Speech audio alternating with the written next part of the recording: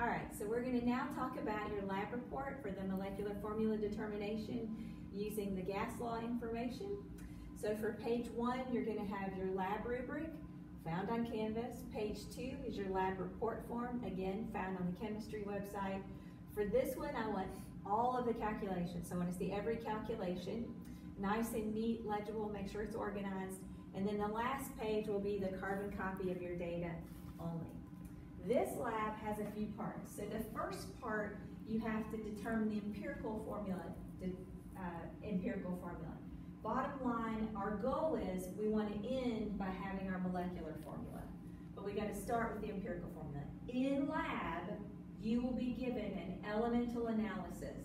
So that means you're going to be given a % carbon, a % hydrogen, and say a % oxygen. Now you may not have a % carbon, hydrogen, and oxygen. You might have a % carbon, hydrogen, and chlorine. Or you might have just a % of carbon and hydrogen. So I'm just going to use this as an example. So just remember, you may not have these 3 components. You may have just 2, or you may have 3 different components. But remember, empirical formula determination means that we look at an empirical formula. So we're looking for the lowest whole mole ratio. And these percents, they better add up to what? That's right, 100. They should add up to 100, because then we're going to assume that these masses, or these percents, which we're going to look at as 100%, are going to then add up to 100 grams.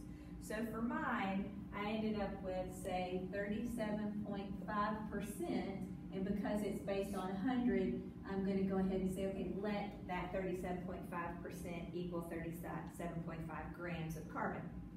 And then I had 12.5 of hydrogen, and of course you could probably very quickly figure out my oxygen, and this ends up being 50 grams of oxygen. Now I said it's the smallest whole mole ratio, so that means I've got to convert all of these to moles. Now how do I convert those to moles? Where do I go for that information? That's right, we go to the periodic table. So all of these conversions are from the periodic table.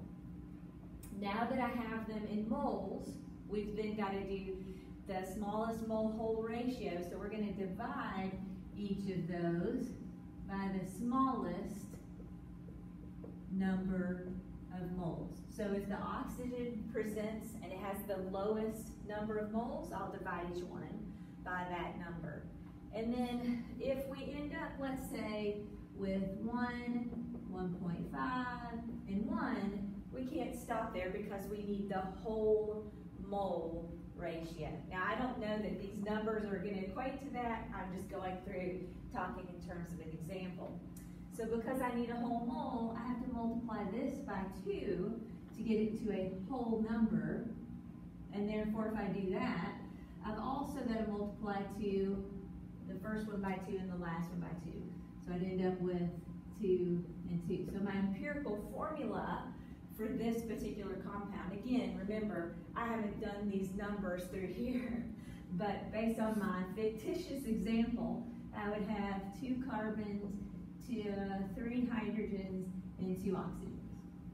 So that would be my empirical formula. So I'm not done yet. I've still got to get to molecular formula. Now this lab incorporates gas laws, and we learned in this chapter that we have this equation, which is pressure. And again, pressure needs to be in units of atmosphere. We have molar mass. This molar mass is what we're looking for because we're going to use it here in this molecular formula determination. So that molar mass should be in grams per mole. We have this little d, which means density, and when it's incorporated here, it must be in grams per liter.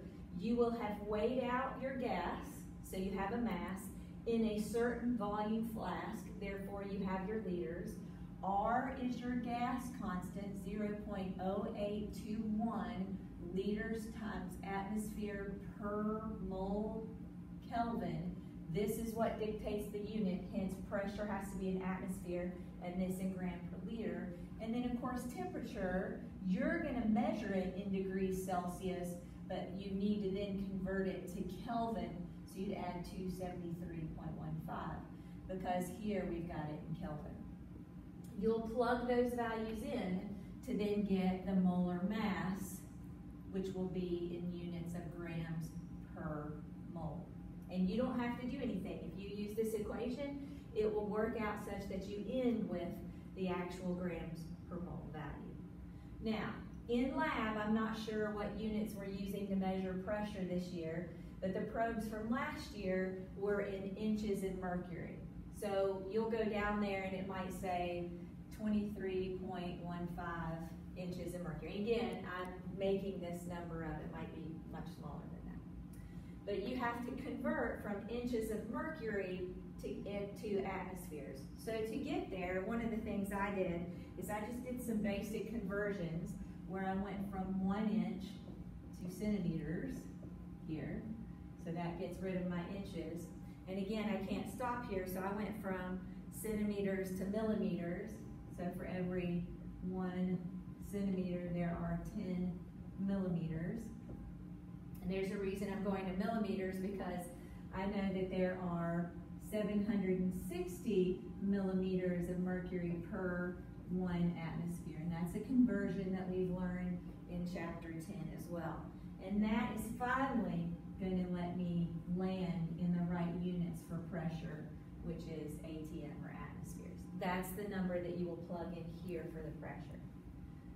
So empirical formula, we get that, check. And again, these numbers come from the lab. So there should either be a number chart on the door for you to write down based on your unknown number, or your instructor should give you those. And then here in part 2, you're going to use your lab data that you gathered from lab to find your molar mass. And then in part 3, you're going to take that molar mass that you determined from part 2, plug it in here, and then you're going to find your empirical formula mass by going to the periodic table and adding up that mass of carbon and hydrogen and oxygen and plug it in here. And that's going to give you the value for N. That'll tell you how many times that your empirical formula will go into your molecular. So whatever N is, you've then got to multiply by N. Again, this area, you will round it. So if it's 1.8, you will round it to 2. If it's 1.2, you will round it down to 1. So this is where you'll round. You will not round up here. Remember that. They're two very different. This is experimental data. You're not going to necessarily get exactly 2.000 or something like that. So look at your data, reconcile it, and finish off your molecular formula. And that's your lab report.